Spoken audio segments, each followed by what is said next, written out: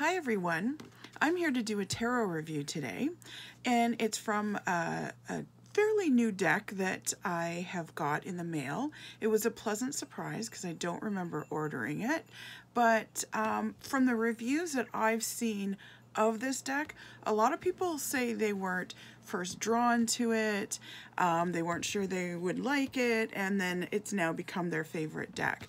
So I'm hoping to sort of share this deck with you and see if you'll like it as well. So I actually follow the artist of this deck on Instagram. He has a lovely Instagram page. So it's Ricardo Cavolo is his name, and this is the Tarot Del Fuego.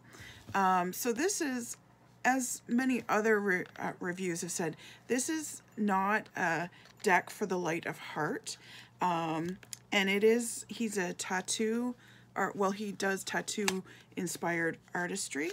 So I'm just trying to get this deck open. So it just comes in a regular old box, as you can see, and it's extremely colorful. Now I like it because it's actually one of the smaller decks that I've had the chance to use. So this is what the back of the cards look like. As you can see, he's very colorful.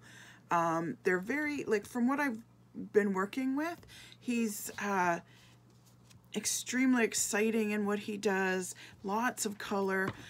In this deck, you'll notice first thing that there's lots of eyeballs, lots of fire, and I find with this deck, you know, people have been saying, oh, you know, the card stock is okay, like they do that kind of review. Like, it's a thin card, but it's nice and firm.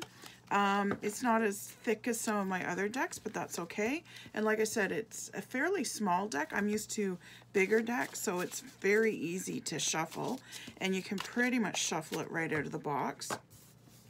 Now, I did have the book here somewhere that comes with it, but the book is just your generic, you know, here's what this card means, here's what that card means.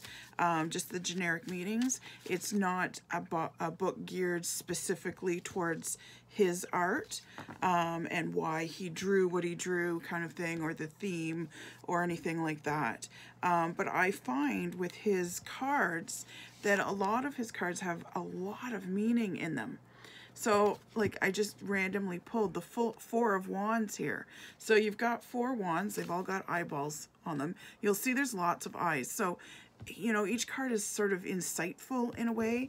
And there's so much to read on each card that you'll find you can almost just do one card readings.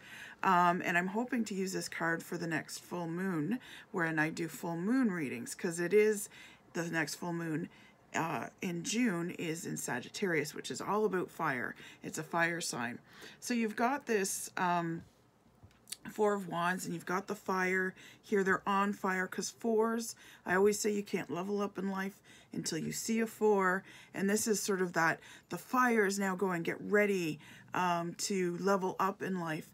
And you can see that there's flowers that are growing in behind the fire, and they're just sprouting, because that's what 4s are about. They're about finding that stability and then being able to grow from there and move on to that next level. 4s are the foundation number, and you need to have a good foundation in order to move on, kind of thing. So I just find that's, like, there's so much to see in just that card, right? So then we've got, let me pull another card here. So we've got the 5 of Cups. So there's the 5 of Cups. Lots of color, lots of fire.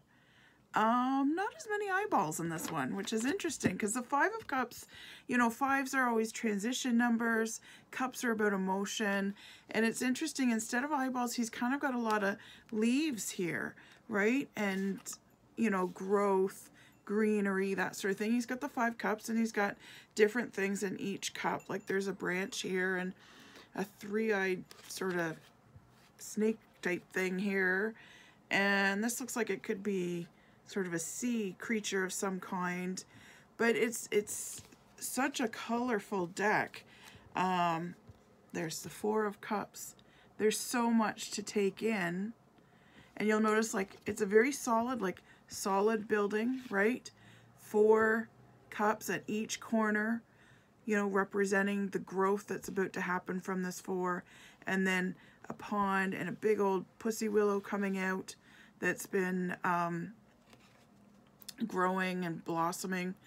And then there's the sun. The 4 is actually in one of the suns. There's 2 suns, so, you know, extra happy days maybe, kind of thing.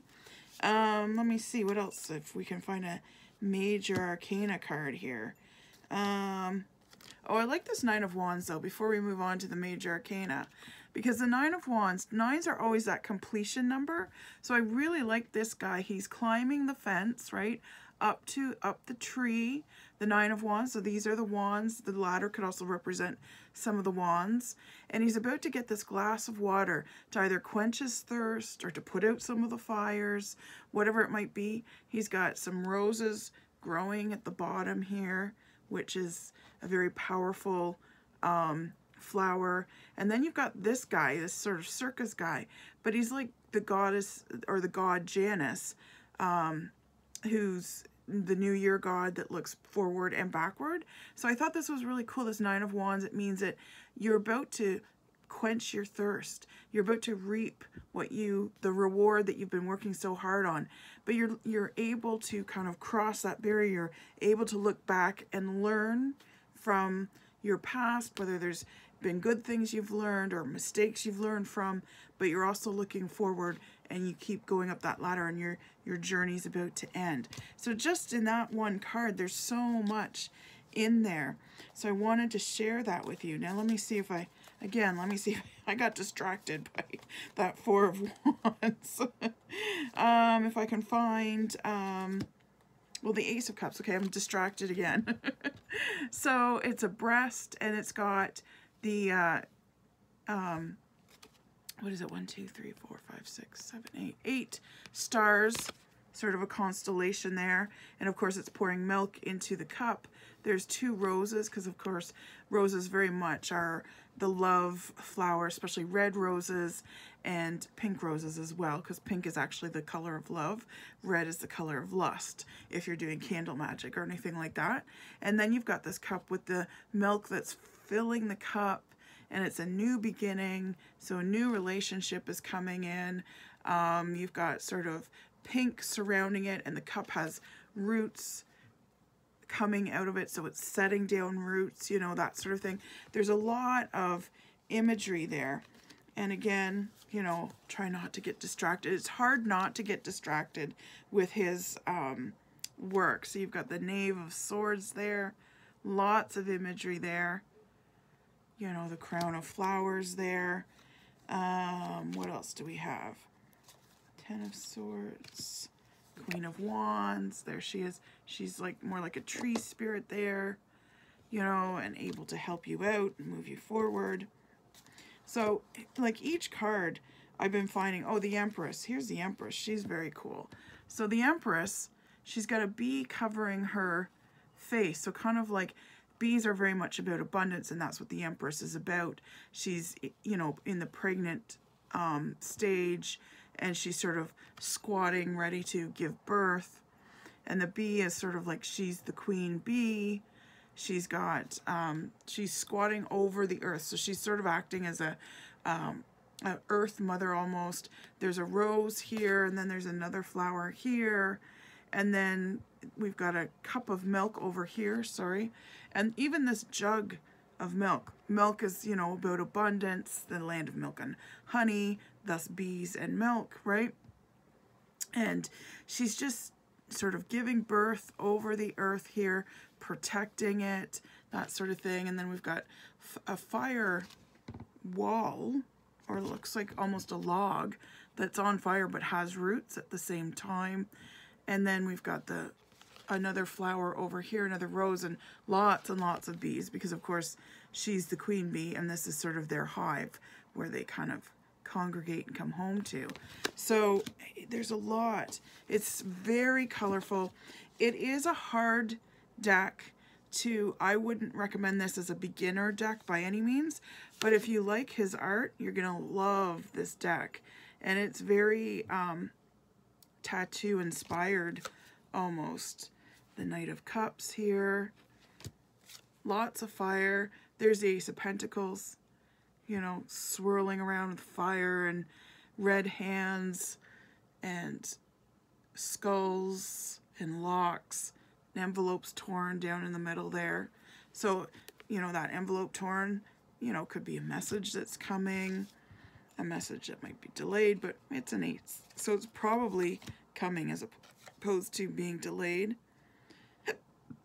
4 of Pentacles, you know, again, he's got the coins over his eyes, so 4s are about rest. And if you think of the 4 of Pentacles, it's a growth spurt for your money, but first you kind of have to make some sacrifice perhaps, or maybe you have to lie down and rest. You got the pitchfork up here. Now that could be taken a couple of different ways. So the pitchfork, often people associate it with the devil, and devil in tarot means attachments, but the pitchfork is also used in fertility rites, in very old fertility rites, pitchforks and brooms. That's why brooms and pitchforks became the tools of the devil and witches and stuff like that, right? So pitchforks are also that fertility, so that growth that might be happening. Now, whether he knew when he was painting that on there that that's what that's about, who knows, right? We've got the Magician, and you'll notice he's got red across his face, a red stripe, and he's got red red hands here and up here, kind of thing, right? So red in the spiritual world often represents knowledge. So the Magician is our first teacher in the tarot, and he's got all the tools laid out. He's got the cup here and the athame. He's got some dice. So he doesn't necessarily have all the tools like the suits, like traditionally. So this deck does veer a little bit. It has the spirit of the Rider-Waite deck, definitely, and it follows, you know, like the major arcana are all the same, and the suits are all the same, but just in the artistry, there's a slight deviation a little bit away from what some of the traditional meanings might be for each of the cards from the Rider-Waite-Smith system. But I like the deviation, and like I said, I've done some reviews of people, or seen some reviews of this deck, and they all seem to say this is definitely a deck not for the faint of heart. It's a very exciting, fiery deck. I've done a couple of readings with this deck because I bonded it to me, and I do find that, yeah, it's very interesting what comes up, and there is so much imagery on every card, and there's a couple things that could go a couple different ways, like the Fool here, for instance. He's got, so there's some eyeballs here, there's an eyeball here, of course he's got his own eyes, and then there's 2 what looks like googly eyes in the sky. And when I first saw those, I'm like, oh, well, that's appropriate, he's the Fool, so of course he has googly eyes, right? But then also I kind of took a look and I was thinking, okay, so there's eyeballs above him, so maybe he's having some true insight. He's got the eye on his hobo pack here as he's moving forward into his new adventure, whatever it might be. The dog here has a time, like a hourglass on him, so maybe the time is ripe right now for that insight, for that movement forward. Yes, go forward. He's got bells here. Now bells could be he's celebrating going on this new adventure, and he's playing some music, you know, jingles as he walks, kind of thing. It could also be because the Fool is an innocent, nothing evil is going to touch him, because bells are very cleansing. There's actually a bell ritual that I've done in circle with some of my fellow witches, and it's often done in the spring because it's, you know, all cleansing and stuff, and it's connected to fairies as well because it's an air element. The bell is an air element type of instrument, and we just ring the bells to cleanse our auras, to cleanse our souls, to cleanse the area. So this could be a cleansing thing as well, and it keeps his area clean because they're always ringing as he's walking. Now these 2, getting back to the googly eyes, if you really look, they could also be the phases of the moon. So a new moon and, you know, a waning moon, that sort of thing, right? So depending on what phase you're in. I like that he kind of, these could be seen as moons, and there's sun and stars, so everything is there. Like, there's everything in the sky that could be there. And then there's a volcano erupting, so, you know, time to get moving sort of thing. There's a mountains, it looks sort of like a mountain here, so there's more mountains to climb, but you can do it kind of thing. Again, lots of fire. There's what looks like a little bit of a house here upside down. So maybe, you know, you've had to have something push you out of the way. A lot of times, like when we decide to go on a new journey or start a new project or do something new in our life, make some kind of shift, the universe sort of makes us so uncomfortable that we can't help but move, right? Because sometimes we spend a lot of time in the thinking and the planning stages of these shifts that we're planning on doing and wanting to do, but we never actually move. So maybe his house had to literally turn upside down for him to go, yeah, I need to go on this trip and, you know, learn something new or start something new or whatever, and his ever faithful dog is with him. And he's got the sun and the moon on each leg. He's got a little bell on each of his wrists as well. So he's definitely keeping, you know, the area cleansed. I don't know what these are. These kind of look like little badminton, you know, the ball that you hit her back and forth, birdies, you know, so maybe they're birds. I don't know. But they're sort of everywhere. Like, on the magician, he's got 3 yellow ones and 1 white one. So they kind of look like little ghosts or little birds. I'm not sure what they are. I wish there was a book that came with this, so it kind of maybe explained a little bit better what the mindset of the artist was, and why he put some of the things that he put there. Because I'm hoping, you know, a lot of it was deliberate as opposed to just purely accidental. Again, there's stars and more of those birds. Maybe they're shooting stars. I don't know. They could be all, you know, all different things. And I think, you know, although there's no book that comes with it, you can interpret it. This deck really makes you stretch your intuitive mind.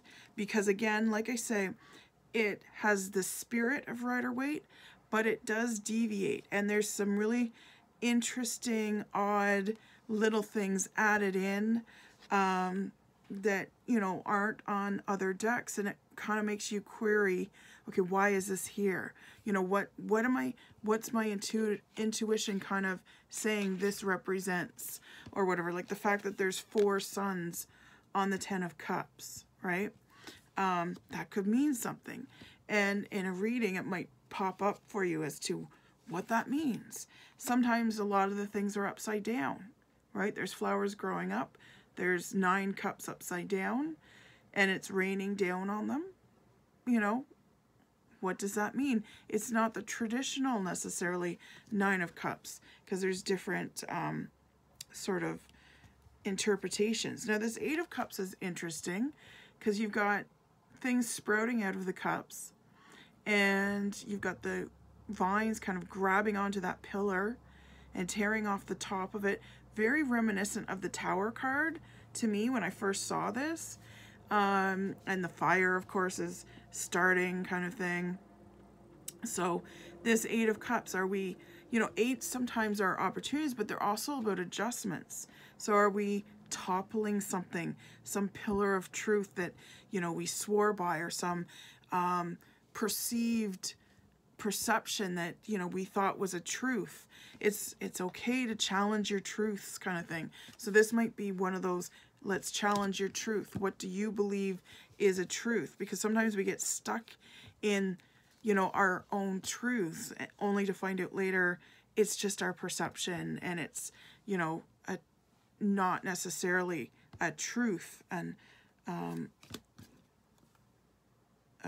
you know, an irrevocable kind of truth kind of thing.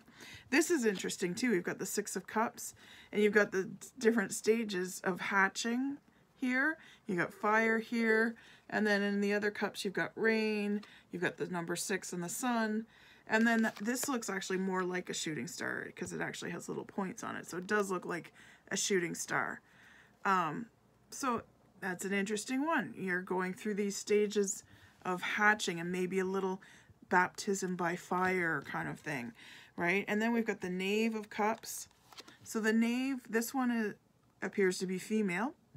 So this is the Page, also, because knaves and pages are kind of the same thing.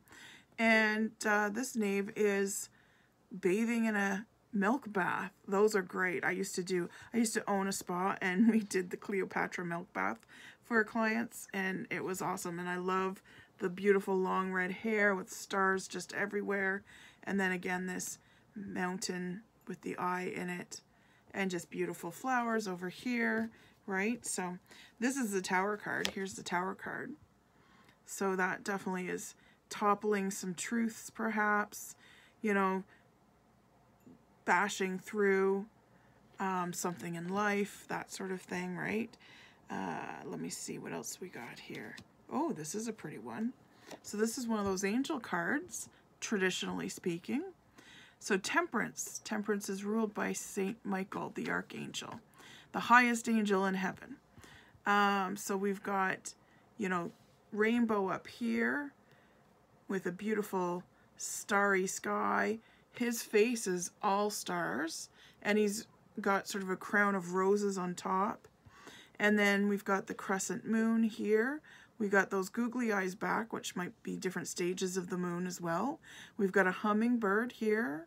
What else we've got? Well, Temperance is always, you know, in the traditional Rider-Waite deck, Temperance is pouring water from one cup to the other. Now in my gilded deck that I use as my working deck, in my Temperance card, they're sending fire to one cup and water to the other cup, and they're going back and forth between fire and water, and yet not pushing or putting each other out. The water's not putting the fire out.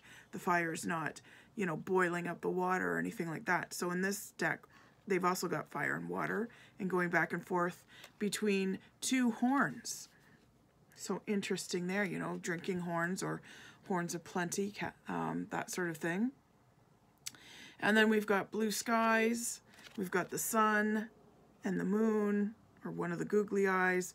And then we've got two more googly eyes. So maybe the 4 phases of the sun, even though there's no full moon there. Or the moon, I mean, sorry. So this is the Death card. Again, you know, very much like the god Janus of looking backwards and forwards. You've got the Reaper's cutting thing there. I can't remember what it's called. But yeah, interesting card. There's a lot of suns on it. 1, 2, 3, 4, 5, 6, 7, 8 suns. 1, 2, 3, 6, 7, 8. Yeah, I can't. No, 9. 9 suns. Okay, that makes more sense. So there's 9 suns on this card. And again, 9s are about completion. A phase is over. The sun is setting and coming out, right, at the same time, because it's setting over here, but then there's full suns over here. No moons in this card. This is all about suns and setting suns, and then you've got a butterfly or a moth kind of thing, both transformative animals or creatures. You've got a snake down here, and then you've got, like, this looks more like an animal as opposed to a human. So you've got one side that's sort of more animal and one side that's kind of human looking. So we all have that animal instinct in us. So very, very interesting deck. Lots of color. Exciting because there's lots of red and yellows. The Rider-Waite uses a lot of blues and yellows as well, and some red.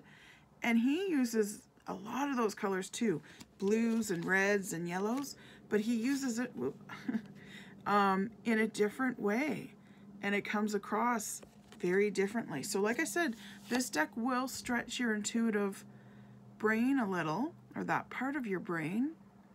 So don't be afraid to, you know, get this deck, bond with it first. So this is definitely a deck you will need to work with a little bit on its own. You know, I do have a video about binding a deck to you, and you're never supposed to get a deck and just pull it out of the box and, you know, use it right away kind of thing for readings.